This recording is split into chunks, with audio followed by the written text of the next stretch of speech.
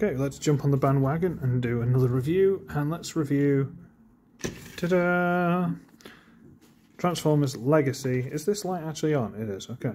Transformers Legacy Wildrider.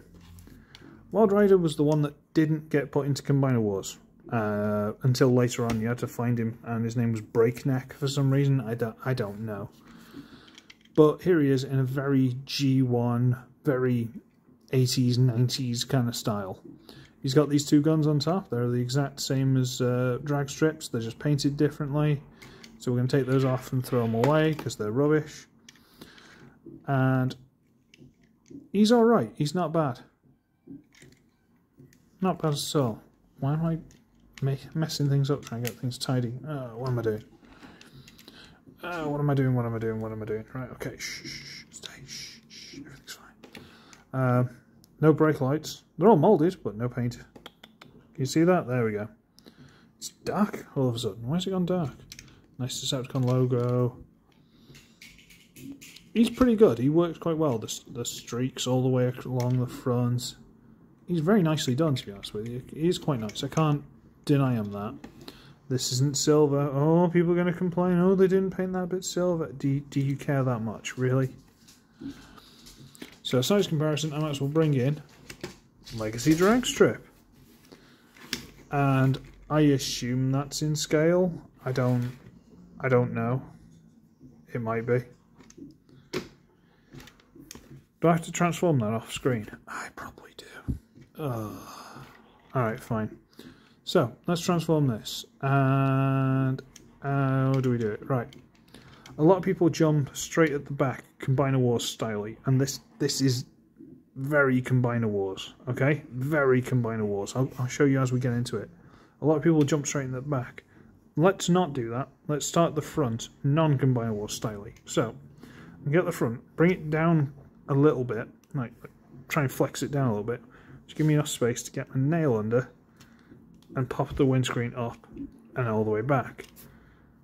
Can you see where this is going Combiner Wars style? You now get this loose. Now, you can't just fold it all the way out because it doesn't like it. There are bits that get in the way. So what you have to do is get these hinges in here. There's a nice double hinge. And loosen these bits just a little. Just a little. Don't fight with me now. To get them out to the sides.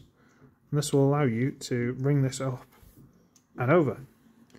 Now, I didn't read the instructions because I'm a Maverick Renegade, but a lot of the early pictures had these parts just left like that on the back.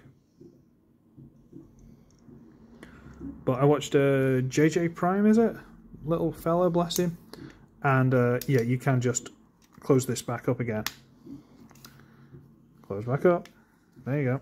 And just leave it there and never worry about it again. Okay, now we're going to come underneath here and we're going to wiggle the arms loose. You know, these side pieces that are the arms. And just fold them up. Now again, a lot of people will start this end. But I find if you don't do these arms first, which means you got to do this first, the arms kind of get in the way of this. Because there's not a lot of clearance like the old Combiner was. So if they haven't already, you need to untab these pieces. Sorry, unpeg. And there. Then fold it on hinges in here.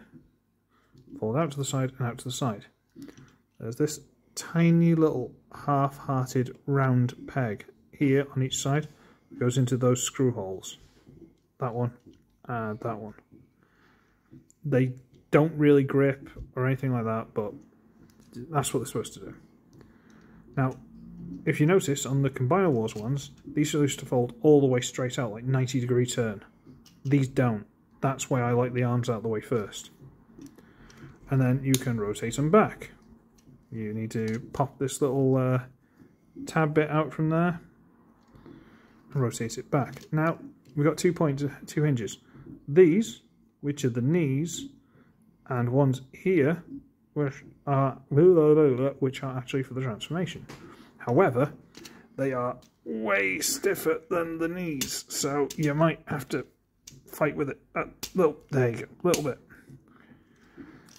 Now we can close this back together, flip down the little feet, turn the waist around, and split.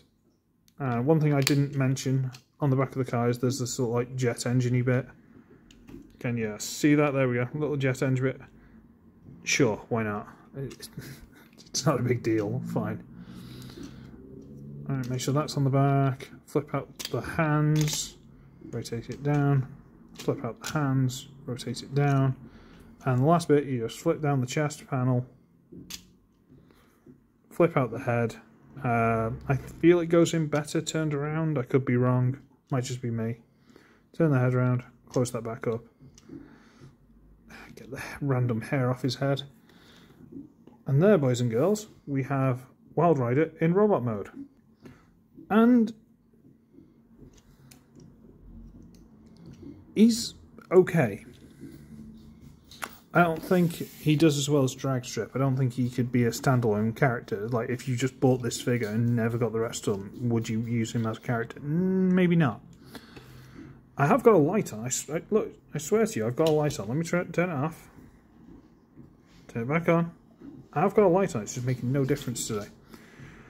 All the moulding, the style of the design, all the rest of it, they are there. They look great. But I think it seems really slender. Like the Dead End that they've released, I was talking about on the stream the other day. Please check that out if you're interested. Like this side pieces seem to be out, the chest seems wider, and they hinge up into the front there for the wheels. So his chest seems wider, it just seems beefier. The Combiner Wars figures are beefier.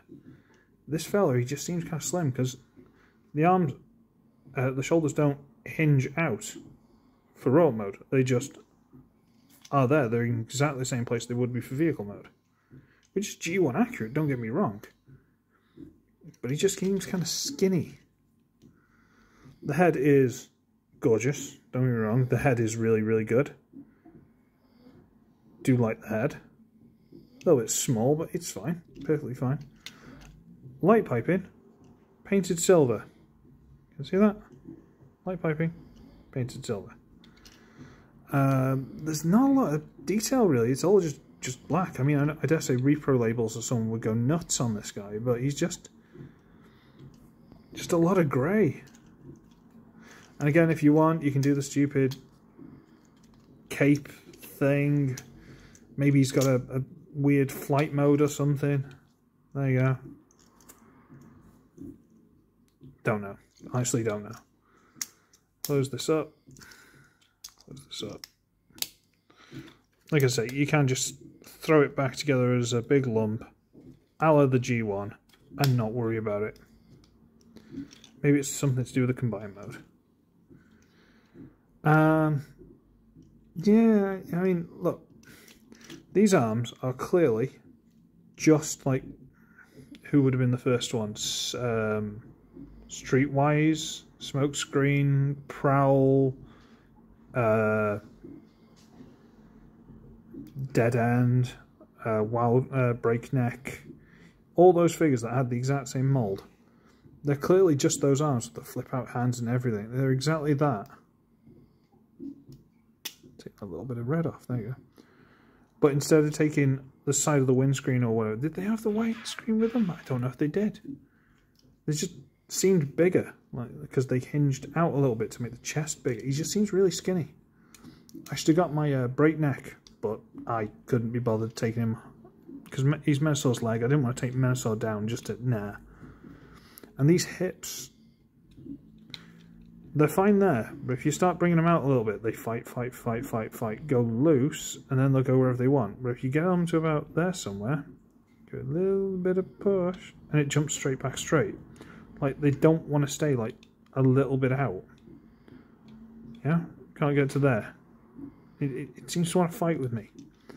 The knees are fine, they're not anything to write home about. It's got swivel.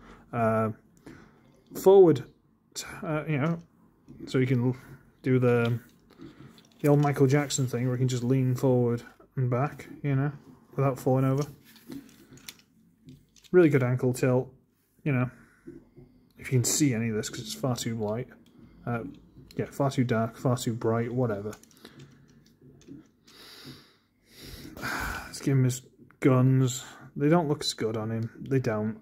I can't put my finger on why, but they don't. you know, just something about him that I don't quite love. I like him, and because I don't love him, therefore I love him more, because I'm an underdog kind of guy. But there's something not quite right about him. It's not quite right. So, size comparison, there's Siege Bronze. I'm only funning you. There's Legacy Dragstrip. So, as much as I want to say he's small, he's probably about right. But then, the way his shoulders transform to the way his shoulders transform, look how skinny he is. His shoulders basically end where Dragstrip shoulders start. Weapon storage as well. I don't know if there's anything in here. I don't know if you can try and mash it in there somewhere, but the best way I've found is these, like the car mode ports. But if you try and put them like that, they are slightly too long, so you have to use the side peg, which means one of them is, I would consider the wrong way, but that's your preference as to which one's which. And they don't quite get in the way of the legs. They don't get in the way of the heels, and that's about all you got for weapon storage. Sorry, it's all I can think of. And there he is. Like I said, I don't want to be a Debbie Downer on this, but he's not the best figure I've ever had. Will he do? Yes. Do I still like him? Yeah, I guess. But he's not the best. That's all I'm trying to say.